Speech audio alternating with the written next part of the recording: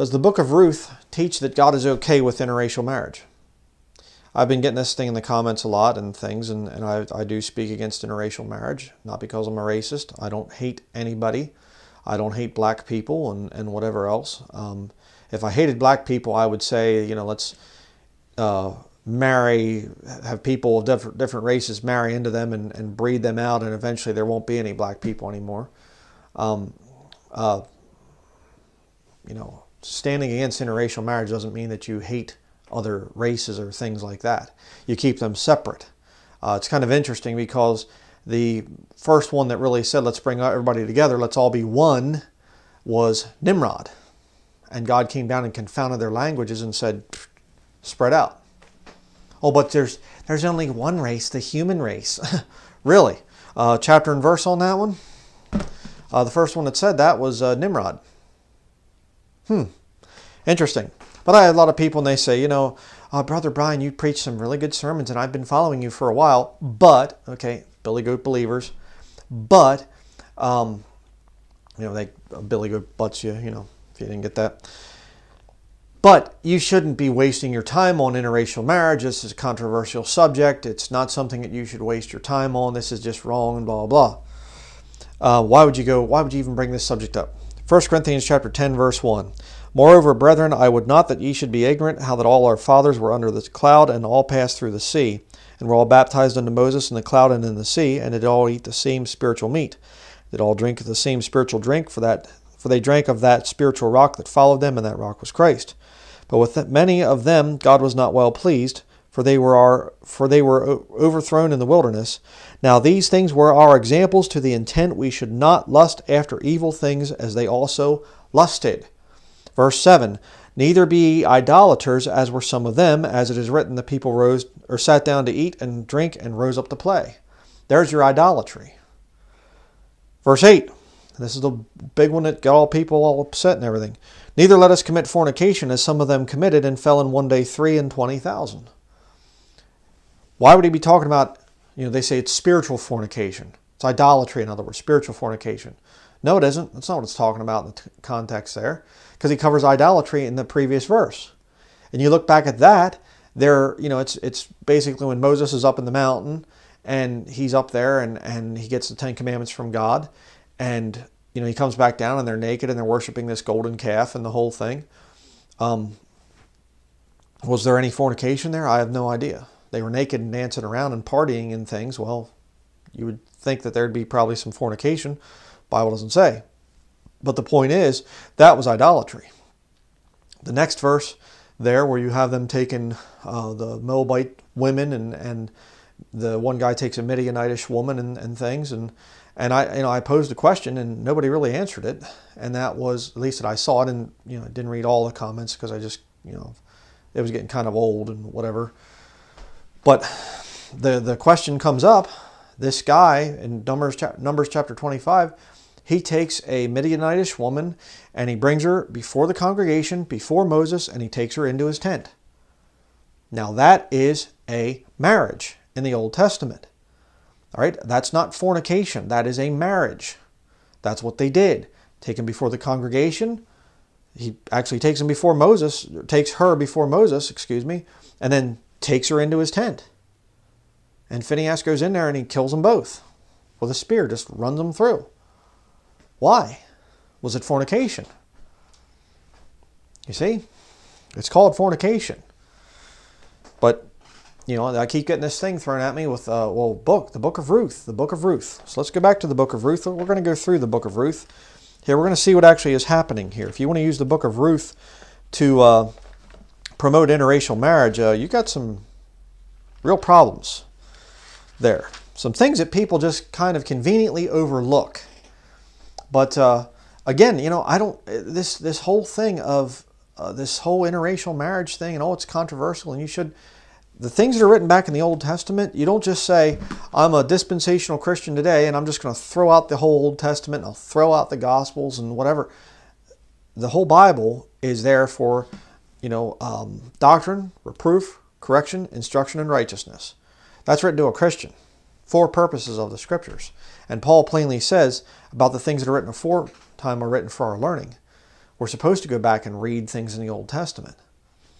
But, people say Ruth was a Moabite, Boaz was a Jew. It was an interracial marriage. Obviously, God is for it, so we can do it today. One other point I want to make here before we get into the actual book of Ruth and see what really happened there. One other point I want to make is the fact that the Bible, if you can sum up what is the Bible, what is this book all about? The depravity of man and the perfection of Jesus Christ. If I was to sum up what the Bible's about. And so people go back through and they'll say, well, see, Moses married this woman here, and Boaz, he married this Moabite woman here, Ruth, and God wrote a whole book about it. And so, therefore, because other people did it, it's okay for us to do today. No, the Bible has many instances of people failing God. And the Lord writes it down. He records it. But then when you actually see God judging certain things and giving them commands, don't go over there and take their daughters to be your wives. He does that, and then they ignore that, and they say, well, so-and-so did it, and he got away with it, so it must be okay with God. That's a real problem. But let's look at what the book of Ruth actually teaches. Ruth chapter 1, we're going to read down to chapter 1, verses 1 through 7. Now it came to pass in the days when the judges ruled that there was a famine in the land, and a certain man of Bethlehem, Judah, went to sojourn in the country of Moab, he and his wife and his 2 sons. Why not stay there in Israel, like the rest of the Jews did? Why run away? Can't God provide? Verse 2. And the name of the man was Elimelech, and the name of his wife Naomi, and the name of his 2 sons Mahlon and Chilion, Ephrathites of Bethlehem, Judah, and they came into the country of Moab and continued there. And Elimelech, Naomi's husband, died, and she was left and her 2 sons. Why did he die? Because he was right with God? Oh, just natural causes, I assume, right? We'll see here in just a little bit what Naomi says. Not my opinion, not my interpretation, what Naomi says.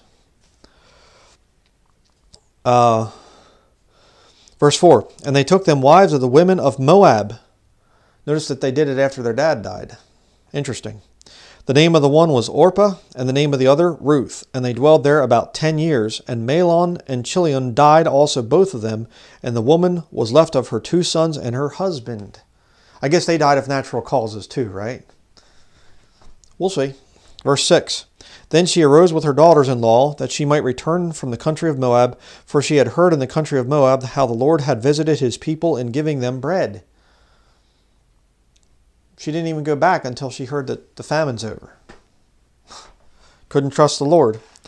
Wherefore she went forth out of the place where she was, and her 2 daughters-in-law with her, and they went on the way to return unto the land of Judah. You can read the whole book. We're not going to go through the whole thing, but of course they talk about, Orpah goes back to her people. Ruth says, no, I'm going to stick with you, Naomi. And I'm not at all saying that Ruth was a bad woman in this study. Not at all. She was a good woman. All right. But the situation that arose out of that sin there, of them going to Moab and the 2 sons taking Moabite wives, the problem that arose from it, we're going to see it in this book here. It's about inheritance. All right. I don't want to get ahead of myself. Ruth chapter 1, verse 19 through 22. So they too went until they came to Bethlehem. And it came to pass, when they were come to Bethlehem, that all the city was moved about them, and they said, Is this Naomi? Didn't even recognize her anymore. And she said unto them, Call me not Naomi, call me Mara, for the Almighty hath dealt very bitterly with me. I went out full, and the Lord hath brought me home again empty. Why then call ye me Naomi, seeing the Lord hath testified against me, and the Almighty hath afflicted me? She's not saying, oh, God allowed me to go through some rough stuff. She's saying God was against me. Look at that. Lord hath testified against me. Why? Because she left the land where she was supposed to stay. She left there. God set up boundaries according to the number of the children of Israel in Deuteronomy chapter 32. And she left. Her husband gets killed. Go home to Israel. It's a little sign from the Lord there. No, let's just stay here and I'll have my 2 sons marry daughters, women from Moab, against what the Bible says to do. And what's God do? Boom, kills both sons. Oh, I'm going to stay here a little bit longer till I hear that the famine's over. Then she goes back. The Lord's against her, what she did. Is God for interracial marriage? See, it's so funny because people will look at this and they'll say, well, Ruth married Boaz. Well, what about Ruth marrying Mahlon there? And Chilion marrying Orpah? God killed him. And she says, the Lord is against me.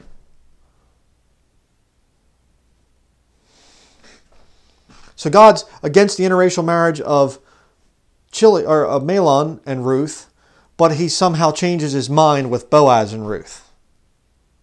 Mahlon and Ruth, wrong. Boaz and Ruth, correct and good. Oh, but maybe, I guess, they'll come out and they'll say that, well, Naomi, the Lord was against her for another reason. It wasn't because of the interracial marriage of her son.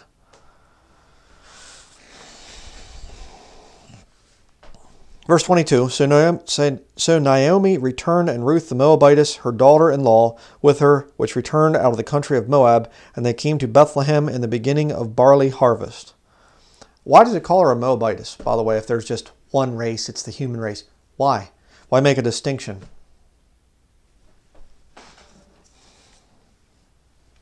You never know. Ruth chapter 2, verses 1 through 3.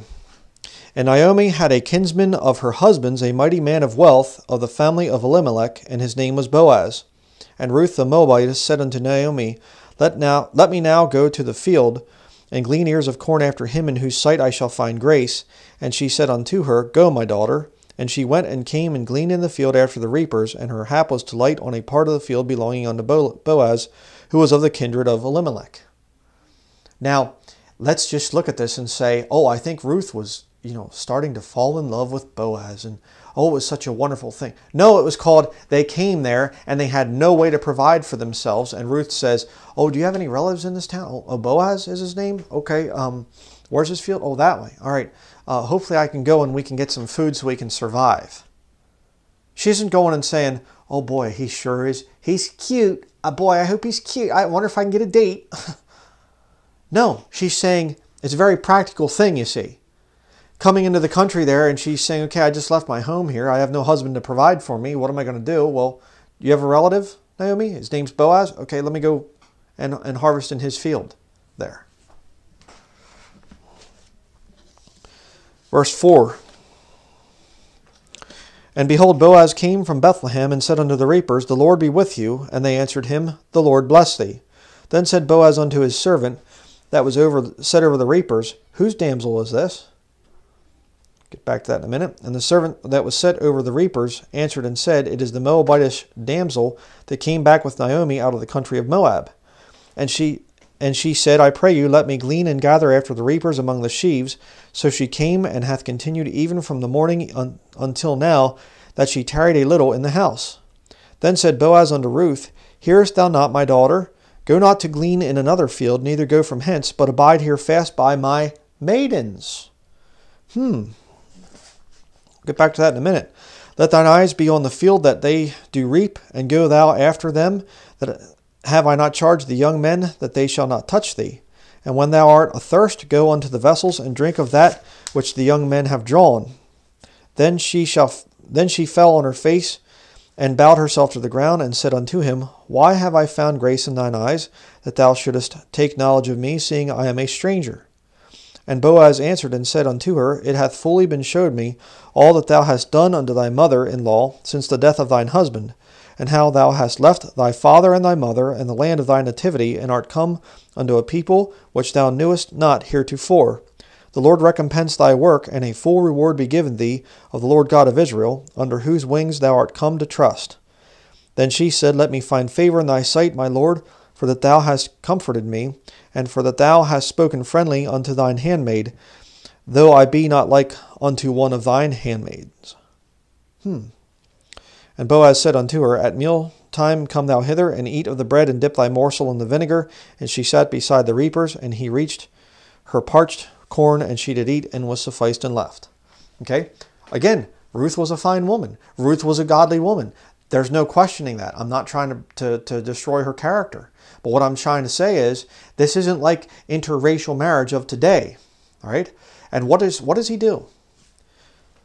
Look there at, where are we at here? Verse 8. Then said Boaz unto Ruth, Hearest thou not, my daughter? Go not to glean in another field, neither go from hence, but abide here fast by my maidens. What is a maiden in the Scriptures? A maiden is a servant girl.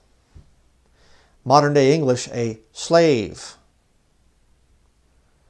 Boaz tells this woman who's of, technically somewhat Hamitic descent. You have Lot going into Sodom and Gomorrah, which was the descendants of Ham went there. And he takes a wife, and then his one daughter, basically gets him drunk and, sleeps with him in the cave there after they leave Sodom and Gomorrah, after they flee. And then their child becomes the ancestor of the Moabites. So I don't know what you would call that, 3/4 Jewish and 1/4 Hamite or whatever, because the mother and father, mother, whatever the woman's name, Lot's wife, Lot, Jew, Hamite, and then they have one that's, part Hamite, part Jewish, and then, she is with her father, and so you have the Moabites. But he doesn't say to her, hey, I'm going to give you a real nice, respectable place. Hey, go over there with my female slaves, my maidens. Go over there and work with them. And she does. She doesn't say, well, the nerve. I was interested in you, but now, buddy, you just pushed me a little bit too. No. Oh, okay, thank you. Oh, thank you so much. Why have I found grace in thy sight? She was a good woman. Definitely a good woman. And again, what's the purpose of the book of Ruth? Well, it's to show some typology there for the future when Jesus Christ is symbolically marrying a Gentile bride, the bride of Christ. All right? Well, then it's okay for interracial marriage. People are crazy. People are crazy in the head. Jesus does things in type. He's not saying, oh, because I'm doing this in type, then you can do it there physically and whatever else, and it's just fine. Contradicting multiple scriptures. Again, why did God drop Elimelech and his 2 sons? And Naomi says, the Lord has afflicted me. He's against me. Why? But let's continue. Verse 19, chapter 2, verse 19 through 23. And her mother-in-law said unto her, Where hast thou gleaned today, and where wroughtest thou? Blessed be he that did take knowledge of thee. And she showed her mother-in-law with whom she had wrought, and said, The man's name with whom I wrought today is Boaz. And Naomi said unto her daughter-in-law, Blessed be he of the Lord, who hath not left off his kindness to the living and to the dead. Here's where it gets interesting. And Naomi said unto her, The man is near of kin unto us, one of our next kinsmen. And Ruth the Moabitess said, He said unto me also, Thou shalt keep fast by my young men, until they have ended all my harvest. And Naomi said unto Ruth her daughter-in-law, It is good, my daughter, that thou go out with his maidens, that they meet thee not in any other field. So she kept fast by the maidens of Boaz to glean unto the end of barley harvest and of wheat harvest, and dwelt with her mother-in-law. It's good for you to be with his servant girls, his maidens. Not, it's demeaning. You shouldn't be there with those servants and things, Chapter 3, verse 8. And it came to pass at midnight that the man was afraid, and turned himself, and behold, a woman lay at his feet. And he said, Who art thou? And she answered, I am Ruth, thine handmaid. Spread therefore thy skirt over thine handmaid, for thou art a near kinsman. And he said, Blessed be thou of the Lord, my daughter, for thou hast showed more kindness in the latter end than at the beginning, inasmuch as thou followest not young men, whether poor or rich. And now, my daughter, fear not, I will do to thee all that thou requirest, for all the city of my people doth know that thou art a virtuous woman. And she certainly was. She was a godly woman. And now it is true that I am thy near kinsman, howbeit there is a kinsman nearer than I. Tarry this night, and it shall be in the morning, that if he will perform unto thee the part of a kinsman, well, let him do the kinsman's part. But if he will not do the part of a kinsman to thee, then will I do the part of a kinsman to thee, as the Lord liveth, lie down until the morning. Huh? Do the part of a kinsman? Yeah, you see, if a line of families dies, and there's no male heir there, you say a father dies, I'll say it this way, and no male heir there and things and whatever else. Well, the idea there in the Old Testament is that there needs to be a man there to carry on the inheritance. A near kinsman, in other words, to carry on there so that he can have that inheritance. Well, what are you going to do when God drops the father dead and the two sons dead? There's an inheritance there. There's Elimelech's land, his holdings and things. Who gets it? See? That's what's going on here. Not a loving thing of saying, Boaz saying unto her, I love you, and I have loved you ever since I set eyes on you. It was love from the first sight. Nothing like that.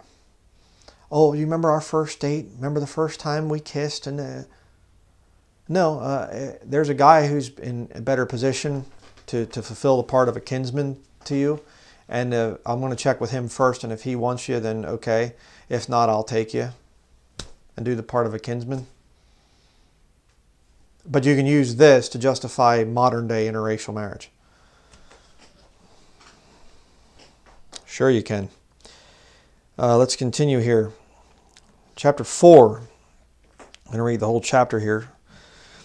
Then went Boaz up to the gate, and sat him down there. And behold, the kinsman of whom Boaz spake came by, and unto whom he said, Ho, such a one, turn aside, sit down here. And he turned aside and sat down. And he took 10 men of the elders of the city, and said, Sit ye down here. And they sat down. And he said unto the kinsman, Naomi, that is come again out of the country of Moab, selleth a parcel of land, whose was our brother Elimelech's. Real estate?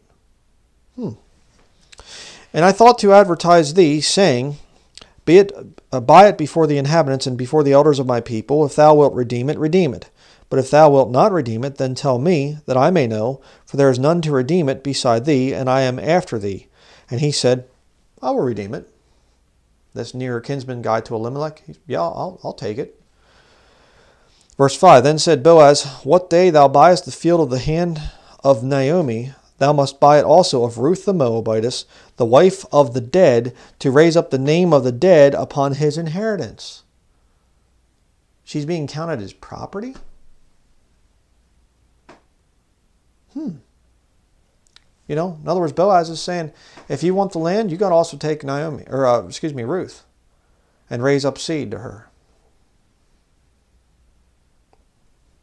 Not, I want the land because, I'm in love with Ruth.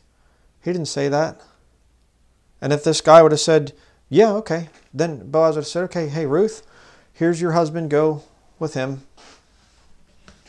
Lord be with you. Hopefully you'll have some male heirs and things like that. Verse 6, And the kinsman said, I cannot redeem it for myself. Look at this. Lest I mar mine own inheritance. Redeem thou my right to thyself, for I cannot redeem it. Mar his own inheritance? Do you think maybe he was saying, I don't want to marry a Moabite?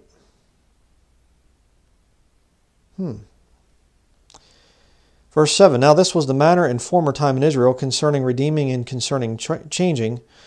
For to confirm all things, a man plucked off his shoe and gave it to his neighbor, and this was a testimony in Israel.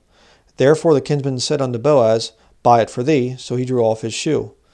And Boaz said unto the elders and unto all the people, Ye are witnesses this day that I have bought all that was Elimelech's, and all that was Chilion's and Mahlon's of the hand of Naomi. He bought it? Again, look at the typology of Jesus Christ buying the church, his bride. Very interesting. And it's interesting too because the church is a bondservant. We're bought with a price. Moreover, the Ruth the Moabitess, the wife of Mahlon, have I purchased to be my wife. Purchased her? Really? And that's the same thing today as a modern day interracial marriage? to raise up the name of the dead upon his inheritance, that the name of the dead be not cut off from among his brethren, and from the gate of his place. Ye are witnesses this day. And all the people that were in the gate and the elders said, We are witnesses. The Lord make the woman that is come into thine house like Rachel and like Leah, which two did build the house of Israel. And do thou worthily in Ephratah, and be famous in Bethlehem. And let thy house be like the house of Pharez, whom Tamar bare unto Judah, of the seed which the Lord shall give thee of this young woman. So Boaz took Ruth, and she was his wife. And when he went in unto her, the Lord gave her conception, and she bare a son. And the women said unto Naomi, Blessed be the Lord, which hath not left thee this day without a kinsman, that his name may be famous in Israel. And he shall be unto thee a restorer of thy life, and a nourisher of thine old age. For thy daughter-in-law, which loveth thee, which is better to thee than 7 sons, hath borne him. And Naomi took the child, and laid it in her bosom, and became nurse unto it. And the women her neighbors gave it a name, saying, This is a son born to Naomi. And they called his name Obed. He is the father of Jesse, the father of David. Now these are the generations of Pharez. Pharez begot Hezron, and Hezron begat Ram, and Ram begat Amminadab, and Amminadab begat Nahshon, and Nahshon begat Salmon, and Salmon begat Boaz, and Boaz begat Obed, and Obed begat Jesse, and Jesse begat David. Okay? It's about inheritance. It's about Ruth being property.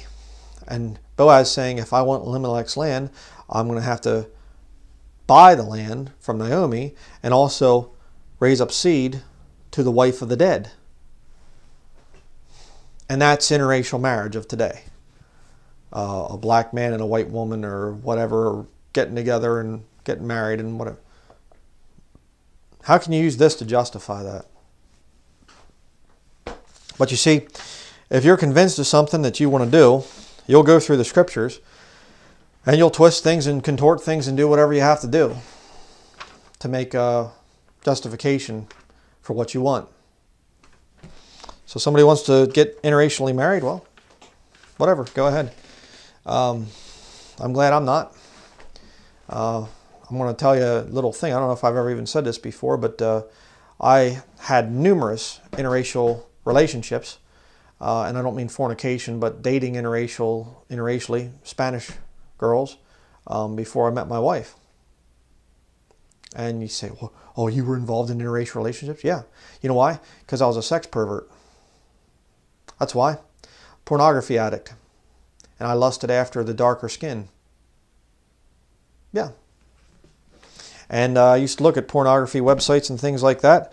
Interracial marriage was not the same category as regular men and women together. Just to be very blunt about the whole thing.